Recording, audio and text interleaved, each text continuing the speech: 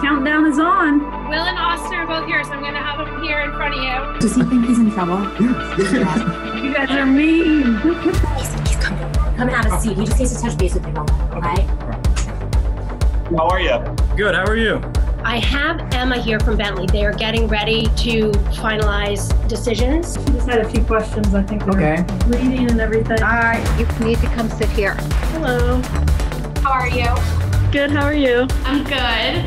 So, early decision is being released today. I wanted to tell you a little bit more face-to-face, but we normally would try to do it in person, but clearly you're in New York, so it's a little bit trickier. We had a conversation and we tried to answer some questions that we had on certain of the students. ¿Cuánto tú quieres a Bentley? Con toda mi alma y corazón.